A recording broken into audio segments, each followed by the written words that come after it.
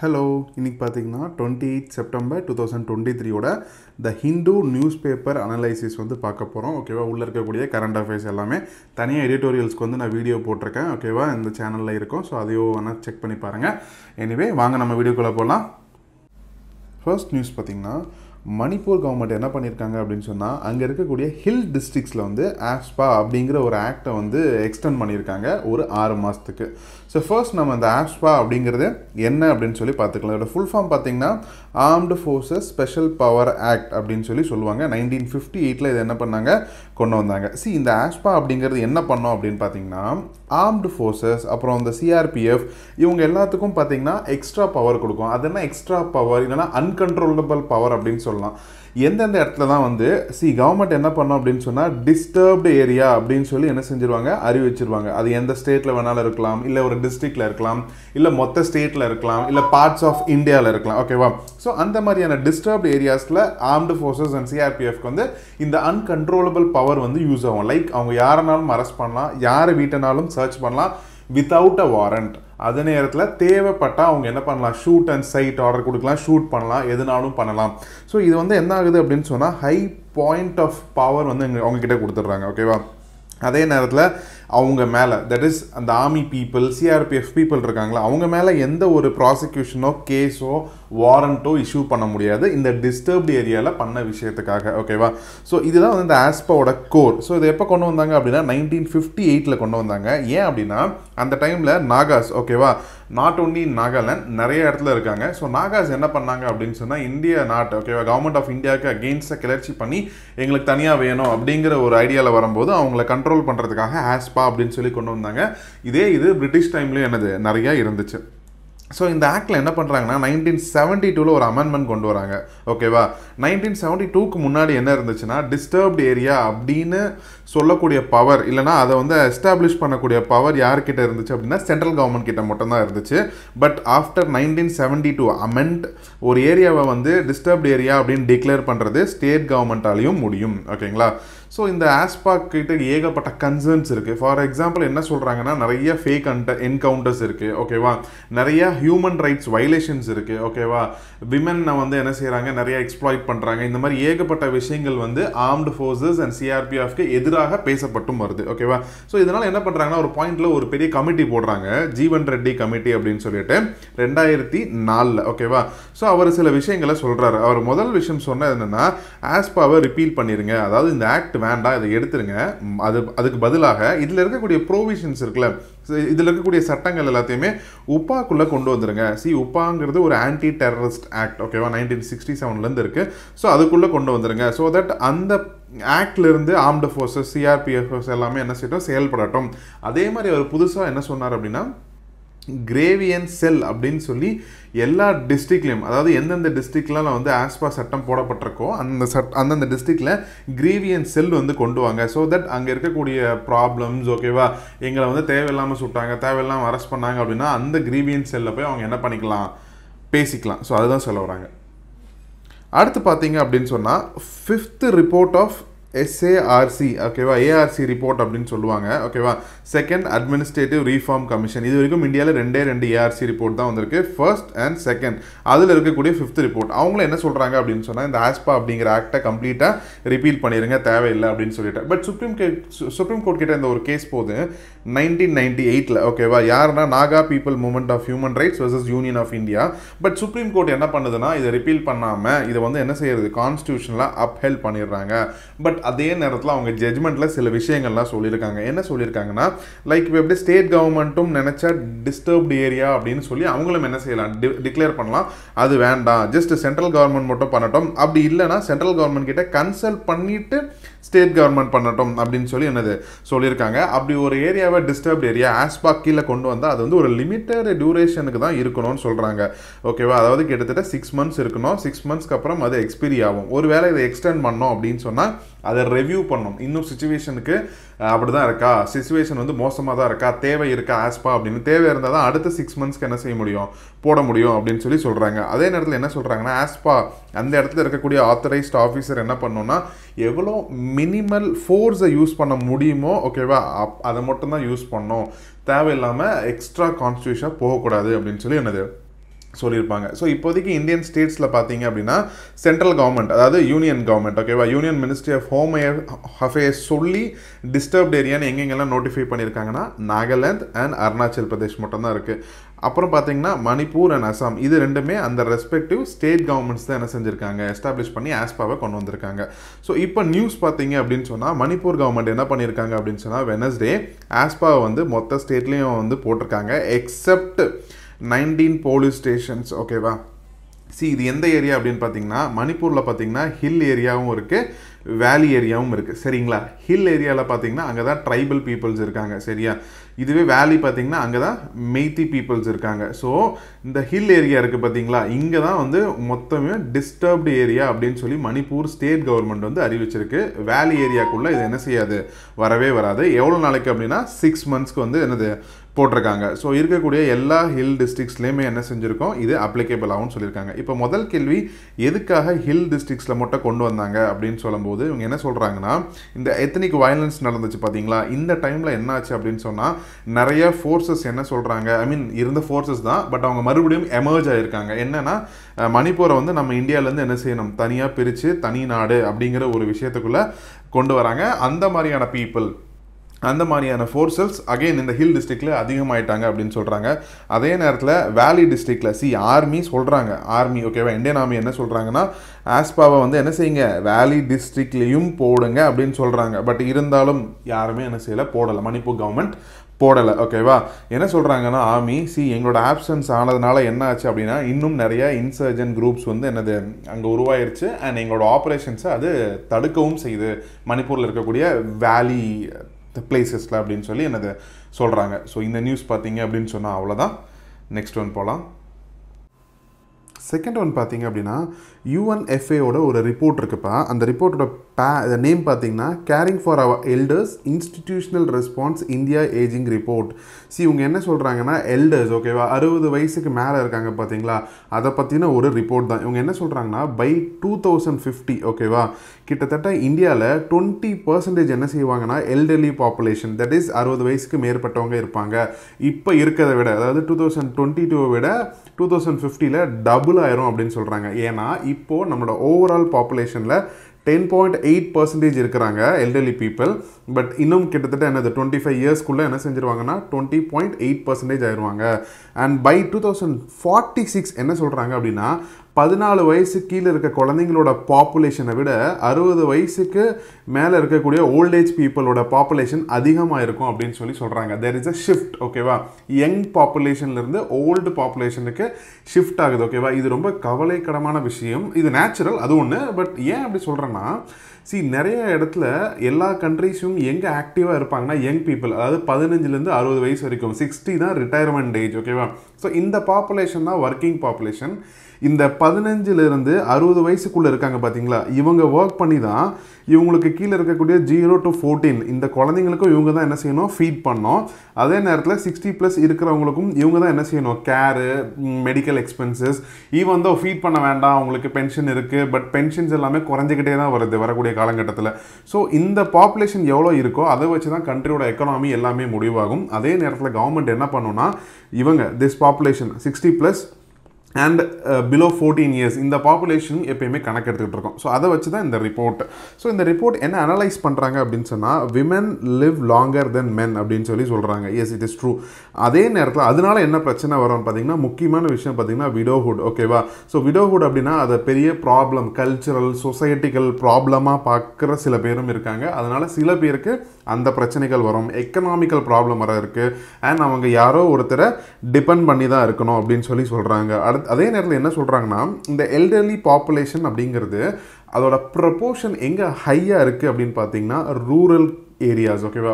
Urban சிட்டிஸை விட கிராமங்களில் தான் அது அதிகமாக இருக்குது. அங்கே தான் வந்து என்னது ஏஜிங் அப்படிங்கிறது அதிகமாகிட்டே போகுது ரூரல் ஏரியாஸில் அப்படின்னு சொல்லி 3 அனலைசிஸை வந்து இந்தியாவுடைய பெர்ஸ்பெக்டிவில் இவங்க சொல்கிறாங்க, ஓகேவா.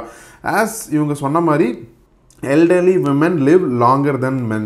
ஸோ அவங்க ஹைலி வல்னரபிள் அப்படின்னு சொல்கிறாங்க. ஏன்னா ஐசோலேஷன், அதாவது தனிமையிலே இருக்கலாம், ஓகேவா? அதனால் அவங்களுக்கு மென்டல் இஷ்யூஸ் இன்னும் நிறையா வர மாதிரி இருக்கும், அண்ட் சோஷியல் ஹர்டல்ஸ் இது எல்லாமே இருக்கும் அப்படின்னு சொல்கிறாங்க. ஸோ இவங்க என்ன சொல்கிறாங்கன்னா, இந்த மாதிரியான டேட்டா இருக்குல்ல, ஸோ இந்த டேட்டாவை பாலிசி மேக்கர்ஸ், ஓகேவா, அண்ட் ஆல் ஸ்டேக் ஹோல்டர்ஸ் எல்லாம் யூஸ் பண்ணி அதுக்கேற்ற பாலிசிஸை நீங்கள் மேக் பண்ணுங்கன்னு சொல்கிறாங்க. ஃபார் எக்ஸாம்பிள் ஒரு எக்ஸாம்பிள்னால் முதியோர் பென்ஷன் அப்படின்னு சொல்லுவாங்க, ஓல்ட் ஏஜ் பென்ஷன் கொடுத்துட்ருப்பாங்க, ஓகேவா, 1000 rupees 1500 rupees. ஸோ அவங்களாம் என்ன பண்ணுவாங்க அப்படின்னா டேட்டா எடுப்பாங்க. ஏன்னா ஒவ்வொரு தடவையும் பட்ஜெட்டில் வந்து எவ்வளோ அலோகேட் பண்ணணும் அப்படிங்கிற ஒரு கேள்வி வரும். ஸோ டேட்டாவில் இருக்கும் யார் வந்து 60+ இருக்காங்க, இல்லை 80+ யார் இருக்காங்க, விமென்ஸா மென்ஸா, ஸோ பட்ஜெட்டில் எவ்வளோ ரூபாய் நம்ம இதுக்கு அலோகேட் பண்ணலாம். ஸோ இது எல்லாமே என்ன செய்வாங்கன்னா இந்த மாதிரியான டேட்டா வச்சு தான் என்ன செய்வாங்க பண்ணுவாங்க.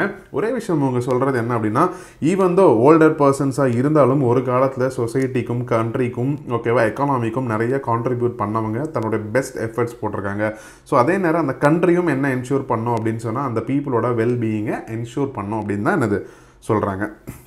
இப்போது இந்த யுனைடெட் நேஷன்ஸ் பாப்புலேஷன் ஃபண்ட் அப்படின்னா என்னன்னு பார்க்கலாம். இது எப்போ ஸ்டார்ட் பண்ணாங்க இந்த ஏஜென்சி அப்படின்னு சொன்னால் 1968 ஸ்டார்ட் பண்ணாங்க. ஸோ இவங்களோட முக்கியமான எய்ம் இல்லைனா சப்போர்ட்டிங் ப்ரோக்ராம்ஸ் எந்த ஏரியாவில் இருக்கும் அப்படின்னா population, sexual and reproductive health, இந்த 2 ஏரியா தான் இந்த United Nations population ஃபண்டோட important working areas அப்படிங்கிறது. இவங்களோட இந்த மிஷனோட எய்மே அப்படின்னு பார்த்தீங்கன்னா 3 இம்பார்ட்டண்ட்டான எய்ம் இருக்கும். Like every pregnancy is van der, எந்த ப்ரெக்னன்சியும் கலைக்கக்கூடாது, எல்லாமே என்ன செய்யணும், வந்துடணும், அதுதான் சொல்கிறாங்க. ரெண்டாவது, every child birth should R is safe, ஓகேவா, அது வந்து இவங்களோட ரெண்டாவது. மூணாவது பார்த்தீங்கன்னா every young persons potential is fulfil அப்படின்னு சொல்கிறாங்க. இதுதான் இந்த யுனைடெட் நேஷன்ஸ் பாப்புலேஷன் ஃபண்டோட முக்கியமான மிஷன் அப்படின்னு சொல்லலாம். ஸோ ஒரு பாயிண்ட் ஆஃப் டைமில் 1987 இவங்க வந்து தன்னை ரீநேம் பண்ணிக்கிறாங்க. அதுதான் இன்றைக்கி நம்ம யுனைடெட் நேஷன்ஸ் பாப்புலேஷன் ஃபண்ட் அப்படின்னு கூப்பிட்ற நேம். இதுக்கு முன்னாடி வேறு நேம், வேறு அப்ரிவேஷனில் இருந்துச்சு, like United Nations fund for population activities அப்படின்னு. பட் இப்போ அது இல்லை, ஸோ நம்மளுக்கு தேவையில்லை. ஸோ இந்த United Nations population ஃபண்டோட head quarters பார்த்திங்கன்னா நியூயார்க்கில் இருக்குது.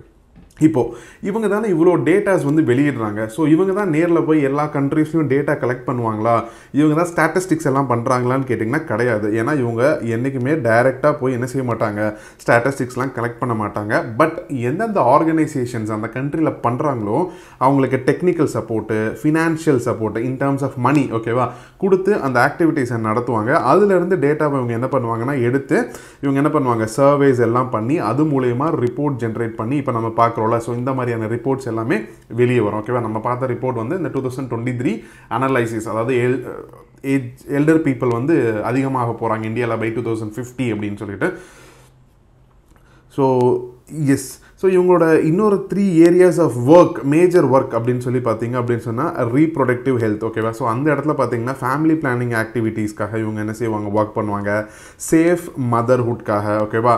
அதே நேரத்தில் prevention and transmit of sexually transmitted diseases, ஓகேவா. ஸோ அதோட treatment and prevention like HIV, AIDS எல்லாம் இருக்குது பார்த்தீங்களா, அதெல்லாம் STDஸ்ன்னு சொல்லுவாங்க. ஸோ இந்த டிசீஸ் எல்லாம் ஸ்டாப் பண்ணுறதுக்கு. அதே நேரத்தில் இவங்க என்ன பண்ணுவாங்க அப்படின்னா டெவலப்டு கண்ட்ரிஸ் ஆகட்டும் இல்லைனா developing countries like India, south Africa, இவங்களுக்கு எல்லாமே வந்து பார்த்திங்கன்னா பாப்புலேஷன் இன்க்ரீஸ் ஆகுது அப்படிங்கிற ப்ராப்ளம்ஸ்லாம் இருந்துச்சுன்னா அதுக்கு பாசிபிளான சொல்யூஷன்ஸ் என்ன அப்படிங்கிறது, இல்லை அந்த ஸ்ட்ராட்டஜிஸ் எப்படி ஒர்க் பண்ணோம், ஸோ அதெல்லாமே இந்த UNFPA அப்படிங்கிறது பண்ணோம் வித் ஹிஸ் ஓன் ஃபண்ட்ஸ், ஓகேவா. அதுதான் முக்கியமான விஷயம். அதே நேரத்தில் இவங்க என்ன பண்ணுவாங்க அப்படின்னா விமன், ஓகேவா, ஸ்டேட்டஸ் ஆஃப் விமனை வந்து இன்க்ரீஸ் பண்ணணும்னு பார்ப்பாங்க.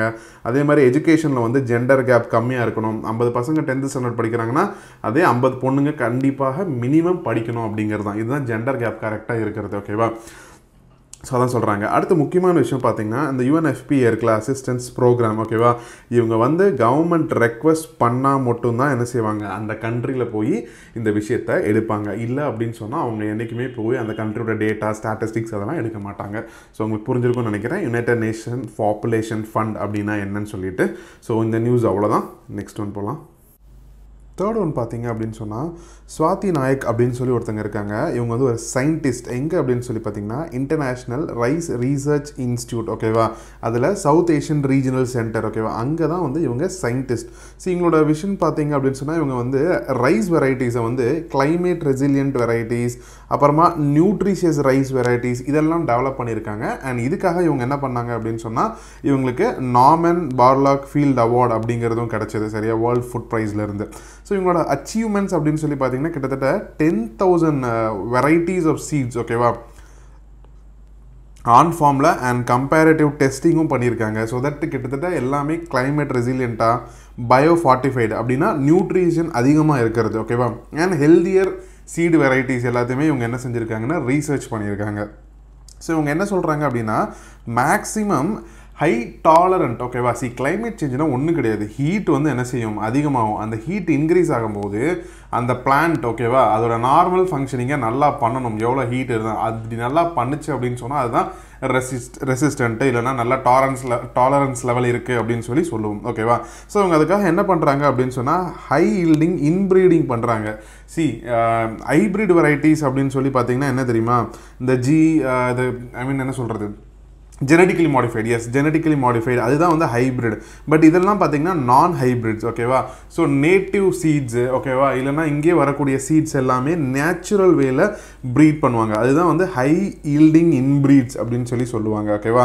ஸோ தட் நம்மளால் ஒரு climate ரெசிலண்ட்டாக climate responsive variety of rice seeds ஓகேவா நல்ல மைக்ரோ நியூட்ரியன்ஸ் வந்து அதிகமாக இருக்கிற ஒன்று நம்மளால் ப்ரொடியூஸ் பண்ண முடியும்னு சொல்கிறாங்க. இவங்க என்ன சொல்கிறாங்கன்னா அது இவங்க மட்டும் இல்லை, நேஷனல் இன்டர்நேஷனல் ஆர்கனைசேஷன்ஸ் எல்லாரும் சேர்ந்து தான் இதை பண்ணியிருக்கோம் அப்படின்னு. அதே நேரத்தில் இவங்க லேண்ட் ரைஸ் ஆஃப் சீட்ஸையும் என்ன செய்கிறாங்க ப்ரிசர்வ் பண்ணுறாங்க அப்படின்னா very native variety of seeds ஓகேவா.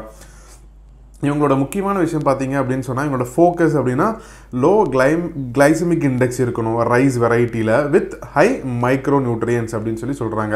ஒரு எக்ஸாம்பிள் என்ன சொல்கிறாங்கன்னா காலா நமக் அப்படின்னு சொல்லி ஒரு ட்ரெடிஷ்னல் வெரைட்டி ஆஃப் பேடி இருக்குது. இது எங்கே யூஸ்வலாக பார்க்க முடியும்னா ஈஸ்டர்ன் இந்தியாவில் சரிங்களா.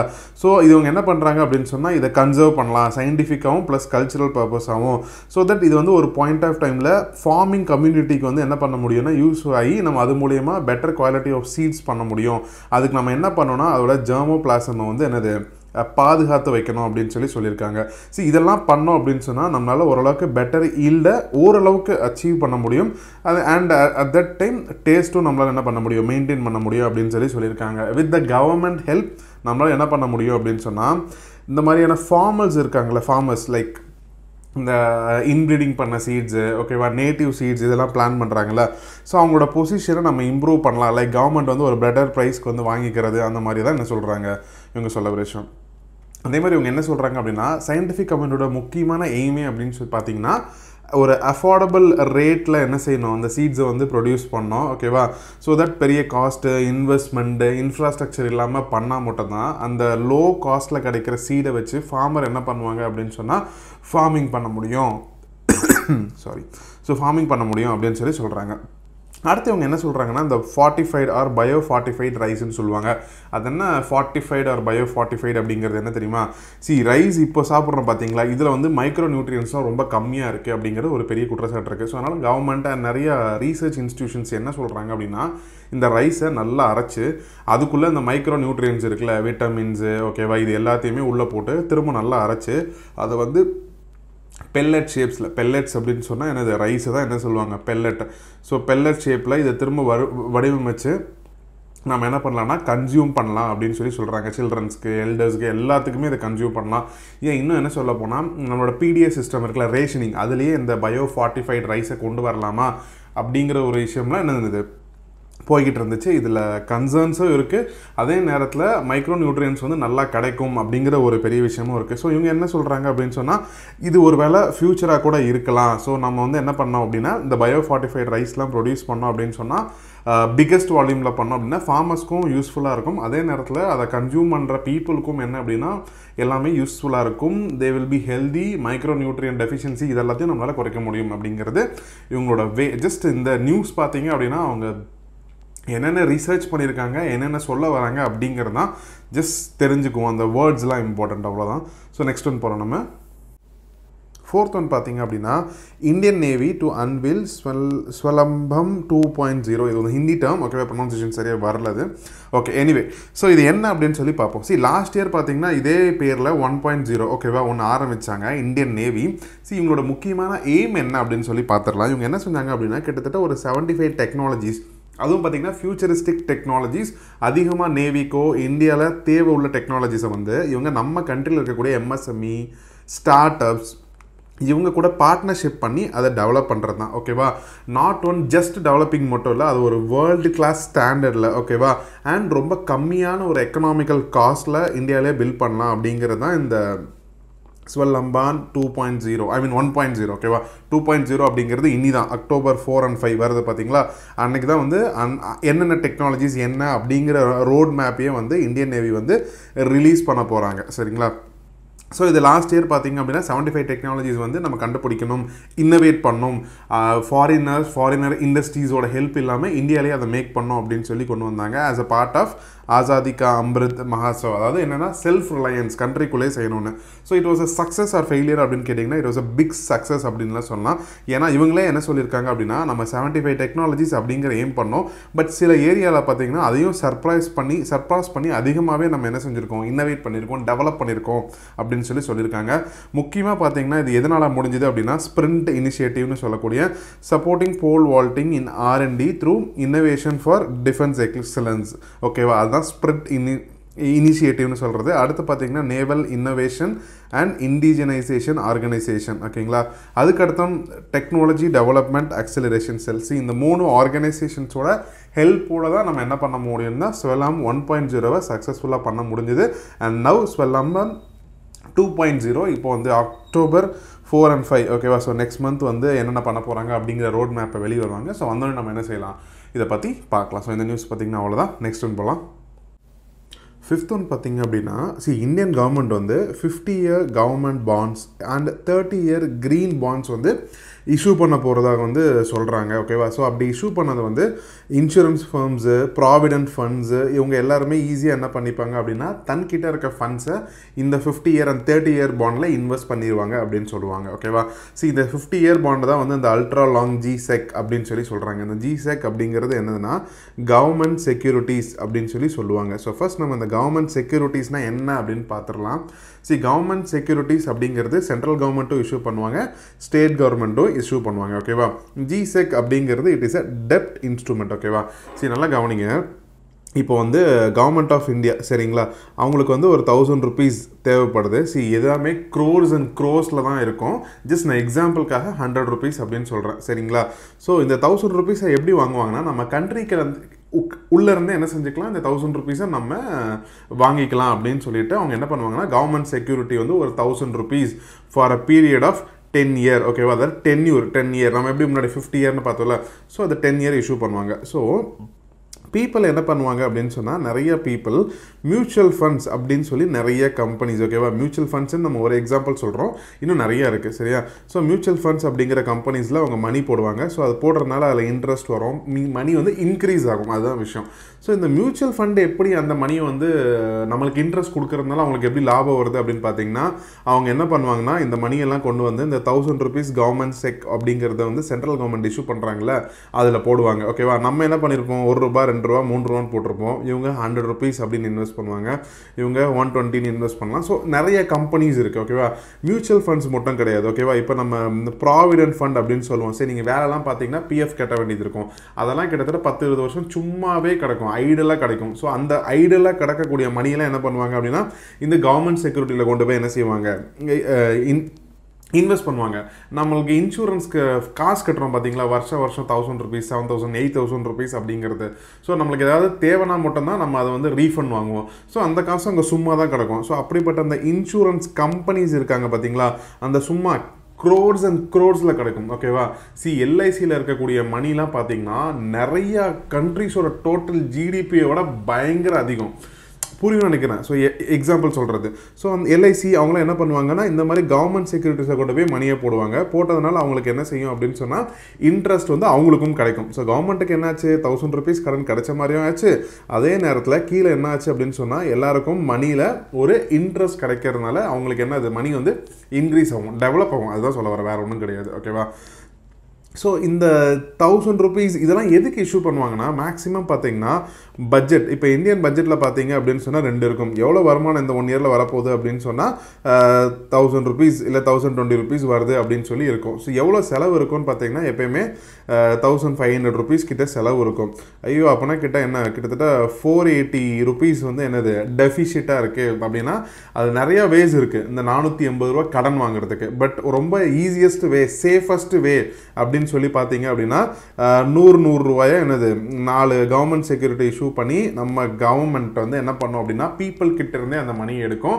அப்படி எடுத்ததுக்கு ஒரு இன்ட்ரெஸ்ட் ரேட்டும் வைக்கும். லைக் 6% இன்ட்ரெஸ்ட் ரேட் அப்படின்னு சொன்னால் கவர்மெண்ட் என்ன பண்ணோம் அப்படின்னா காசை வாங்கிக்கோம்ப்பா, வாங்கிட்டு 6% இன்ட்ரெஸ்ட் கொடுக்கும். ஓகேவா? மியூச்சுவல் ஃபண்ட்ஸ் கம்பெனிஸ்க்கு நம்ம மியூச்சுவல் ஃபண்ட்ஸ் கம்பெனி என்ன பண்ணுவாங்கன்னா நம்மளுக்கு 4% இன்ட்ரெஸ்ட் ரேட்டில் ப்ராஃபிட் கொடுப்பாங்க. ஸோ 2% பார்த்தீங்கன்னா இந்த கம்பெனிக்கு ப்ராஃபிட். ஸோ இதனால எல்லாமே வந்து என்னது win win situation for everybody. So புரியுதா? இப்படி தான் ஒரு கவர்மெண்ட் செக்யூரிட்டி அப்படிங்கிறது உருவாகும். இதுதான் ஒன் ஆஃப் த வே, இப்படி தான் ஒர்க் ஆகும் ஒரு கண்ட்ரிக்குள்ள கவர்மெண்ட் செக்யூரிட்டிஸ் அப்படிங்கிறது. ஸோ புரியுதா? GSEC is a type of a debt instrument issued by the government to borrow money from the public to finance fiscal deficit. Fiscal deficit அப்படிங்கிறது இந்த பட்ஜெட்டில் சொன்னல, ஓகேவா, துண்டு விழுதுன்னு சொல்லுவாங்களா, இதுதான் ஃபிஸ்கல் டெஃபிஷிட். நீங்கள் எக்கனாமிக்ஸ் படிச்சிங்கன்னா அந்த டேர்ம்லாம் இன்னும் டீட்டெயிலாக உங்களுக்கு தெரியும். ஓகே, ஸோ இந்த செக்யூரிட்டிஸ் அப்படிங்கிறது 2. ஒன்று ஷார்ட் டேர்ம் அப்படின்னு சொல்லுவாங்க, இன்னொன்று வந்து என்னது லாங் டேர்ம் அப்படிம்பாங்க. இந்த ஷார்ட் டேர்ம் நான் ஷார்ட்டாக எழுதுறேன். ஷார்ட் டேர்ம் அப்படிங்கிறது இதோட டென்யூர் வந்து 1 இயர்க்குள்ளே இருக்கணும். ஓகேவா? 1 இயர்னா 91 days இருக்கும், இல்லை 182 days இருக்கும், இல்லை 365 days, அதாவது 1 இயர். இங்கே நம்ம சொன்னோம்ல இந்த டென்யூர் அப்படிங்கிறது. ஓகே, ஸோ அந்த மாதிரி இருந்துச்சுன்னா அதோட பேர் என்னன்னு சொல்லுவாங்கன்னா ட்ரெஷரி பில்ஸ் அப்படின்னு சொல்லுவாங்க. ஓகேவா? இதுவே லாங் டேர்ம் 1 இயருக்கு மேலே அதோட டென்யூர் இருந்துச்சு அப்படின்னு சொன்னால் அதை வந்து கவர்மெண்ட் பாண்ட்ஸ் அப்படி இல்லைன்னா டேட்டட் செக்யூரிட்டிஸ் அப்படின்னு சொல்லுவாங்க. ஓகேவா? சரி, நல்லா ஞாபகம் வச்சுக்கோங்க. கவர்மெண்ட் வந்து 10 இயருக்கு ஓகேவா டைம் பீரியட் டென்யூர் கொடுக்குறாங்க அப்படின்னு சொன்னால் 1000 rupees கடன் வாங்கியிருக்காங்கன்னா 10 years கழிச்சு அந்த 1000 rupees மொத்தமாக திருப்பி கொடுக்கணும். அதுக்கு நடுவில் இன்பிட்வீன் டேஸில் இன்ட்ரெஸ்ட்டும் அவங்க கண்டினியூஸாக பே பண்ணிக்கிட்டே தான் இருப்பாங்க. ஓகேவா? ஸோ கவர்மெண்ட் பார்த்தீங்க, அதாவது சென்ட்ரல் கவர்மெண்ட் பார்த்தீங்கன்னா போத் ட்ரெஷரி பில்ஸும் இஷ்யூ பண்ணுவாங்க, பாண்ட் அண்ட் டேட்டட் செக்யூரிட்டிஸ் இதுவும் இஷ்யூ பண்ணுவாங்க. ஓகேவா? ஸ்டேட் கவர்மெண்ட்ஸ் இஷ்யூ பண்ணாங்க அப்படின்னா அதுக்கு பேர் என்னன்னு தெரியுமா சொல்லுவாங்க? கவர்மெண்ட் செக்யூரிட்டிஸ்னு சொல்ல மாட்டாங்க, அதுக்கு பேர் வந்து ஸ்டேட் டெவலப்மெண்ட் லோன்ஸ் அப்படின்னு சொல்லுவாங்க. SDL, தமிழ்நாடு கவர்மெண்ட், கேரளா, எல்லா ஸ்டேட் கவர்மெண்ட்ஸும் என்ன பண்ண முடியும், அவங்களால கடன் வாங்க முடியும். ஓகேவா? அவங்க பீப்புள் கிட்ட இருந்து இந்த name of state developmental loans அப்படின்னு சொல்லுவாங்க. இந்த G6ல ஏன்ப்பா இவ்வளோ companies, mutual funds, insurance, provident fund, இவங்க எல்லாரும் போய் தான் காசை கொண்டு போய் அங்கே கொட்டிட்டு இன்ட்ரெஸ்ட் ப்ராஃபிட் வாங்கிக்கிறாங்க? அப்படி என்ன சேஃபஸ்டான? எஸ், ஏன்னா கவர்மெண்ட் என்றைக்குமே கடனை சரியாக கட்டணும், டிஃபால்ட் பண்ணாது. That is there is no risk of default அப்படிங்கிறது தான் உண்மை. இதுவே ஒரு ப்ரைவேட் கம்பெனி கடன் கேட்குறாங்க அப்படின்னு சொல்லி பார்த்தீங்க அப்படின்னு சொன்னால் யோசிப்பாங்க, கம்பெனி திவால் ஆயிடுச்சுன்னா காசு எப்படா வரணும். பட் கவர்மெண்ட் என்றைக்குமே திவால் ஆகாது. அப்படி ஆனால் அது ரொம்ப எக்ஸ்ட்ரீம் கேசஸ். ஓகேவா? அப்படி ஆனது கிடையாது. So it is known as risk free guilt edged instruments அப்படின்னு சொல்லுவாங்க. ஓகேவா? They are very high grade investment bonds அப்படின்னு கவர்மெண்ட்ஸால் சொல்லப்படுவாங்க. அண்ட் லார்ஜ் கார்பரேஷன்ஸும் என்ன பண்ணுவாங்கன்னா ஃபண்ட்ஸ் அவங்களுக்கு தேவைப்படுது, காசு தேவைப்படுது பாரோ பண்ணுறதுக்கு, இந்த மாதிரி என்ன செய்வாங்க, பாண்ட்ஸ் வந்து இஷ்யூ பண்ணுவாங்க. லைக் இப்போ ஜியோ, டாட்டா, அவங்களாம் எல்லாமே வெல் நோன் கம்பெனிஸ். ஸோ அவங்க இஷ்யூ பண்ணாலும் நம்மளால ஒரு நம்பிக்கை, ஓகே இவ்வளோ பெரிய கம்பெனி டிஃபால்ட் பண்ணாது அப்படின்னு நம்மளால் என்ன பண்ண முடியும், நம்ம காசை போட்டு நம்மளால் அந்த வரக்கூடிய இன்ட்ரெஸ்ட் ரேட்டில் நம்மளால் ப்ராஃபிட் பண்ண முடியும். நான் சொன்ன இந்த government securities is just one type. நிறைய டைப்ஸ் இருக்குது, நிறைய விதமான இருக்குது. இல்லை கவர்மெண்ட் ஈல்டு அப்படின்லாம் நிறைய கான்செப்ட்ஸ் இருக்குது, நம்ம உள்ளே போகணும். ஜஸ்ட் பேசிக்காக தெரிஞ்சுக்கோங்க கவர்மெண்ட் செக்யூரிட்டினா என்னென்னு. ஸோ இப்போ புரியும். 50-year government bonds and 30-year green bonds இதெல்லாம் வந்துச்சுன்னா இன்சூரன்ஸ் ஃப்ரீம்ஸ் அண்ட் ப்ராவிடென்ட் ஃபண்ட்ஸ் வந்து அப்படியே என்ன செஞ்சோம், ஈஸியாக காசு உள்ளே போட்டுக்கோம், அப்சார்ப் பண்ணிக்கோ. இப்போ புரியுது அந்த வேர்டோட மீனிங் அப்படின்னு. இந்த க்ரீன் பாண்ட்ஸ் அப்படிங்கிறது என்னென்னு ரைட்டாக பார்த்துடலாம். இந்த க்ரீன் பாண்ட்ஸ் அப்படின்னா கவர்மெண்ட் வந்து 30-year க்ரீன் பாண்ட் வந்து என்ன செய்கிறாங்க, இஷ்யூ பண்ணி அதுலேருந்து கிட்டத்தட்ட ஒரு 1000 crore ஓகேவா எடுக்கிறாங்க. அப்படின்னா இந்த மணி என்ன பண்ணுவாங்கன்னா க்ரீன் ப்ராஜெக்ட்ஸில் தான், லைக் விண்மில் கட்டுறது, ஓகேவா, ஹைட்ரோ எலக்ட்ரிக் ப்ராஜெக்ட், இதனால எந்த ஒரு பொல்யூஷனும் ஏற்படாது. ஓகேவா? ஸோ அதனால தான் இந்த க்ரீன் பாண்ட்ஸ் அப்படின்னு என்னது சொல்கிறாங்க. ஓகேவா? ஸோ கவர்மெண்ட் என்ன முடிவு பண்ணியிருக்காங்கன்னா இந்த அக்டோபர் அண்ட் மார்ச் இந்த இடைவெளியில் கிட்டத்தட்ட பாண்ட் சேல் மூலமாக மட்டும் 6.55 lakh crores வந்து என்னது ரைஸ் பண்ணணும், கடனை வந்து வாங்கணும் அப்படின்னு நினச்சிருக்காங்க. ஸோ இப்போ புரிஞ்சிருக்கும் இது எவ்வளோ ஹியூஜான ஒரு ப்ராசஸ், எவ்வளோ ஹியூஜான மணி இதுக்குள்ளே இன்வால்வ் ஆகிருக்கு அப்படிங்கிறது. ஸோ இன்றைக்கி டிஸ்கஷன் அவ்வளோதான். ஓகே, ஏதாவது டவுட்ஸ் தான் இருந்துச்சு அப்படின்னு சொன்னால் கமெண்ட் செக்ஷனில் கேளுங்க. And guys please do subscribe my channel. Thank you very much.